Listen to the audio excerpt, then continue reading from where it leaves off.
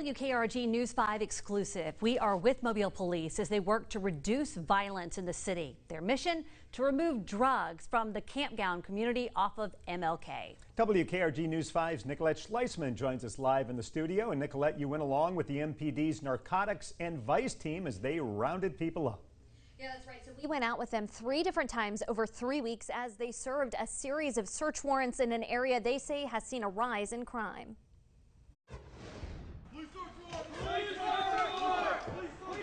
10 search warrants in the areas of Lola, Ann, Clay, and Gaston streets. In this particular operation, they're primarily dealing in crack cocaine, which is usually associated with more violence. It's all part of the hotspot policing the Mobile police chief has increased since taking office in October. So we look at crime, we look at the hotspot, the data. We also get complaints of drug activity from people in the neighborhood. We do surveillance, we do undercover drug buys, we do these things. We identify the houses that are selling drugs.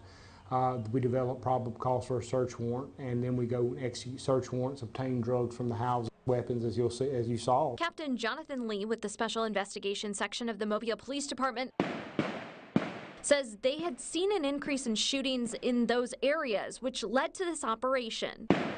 7 of their targets were arrested during the operation. All are facing unlawful distribution of controlled substance charges. As part of the investigation, police also issued a temporary restraining order, or TRO, for a home on Lola Street. Our ultimate goal was not necessarily to seize property, but to get the owners of those residents to comply and not have people in there selling drugs, so this community be safer. On top of seizing several grams of cocaine, crack cocaine, and marijuana, police also seized 7 firearms, 1 of those stolen, and 16 boxes of AK-47 ammunition. When officers are able to seize weapons off the street, we are able to connect these guns to shootings and to other crimes.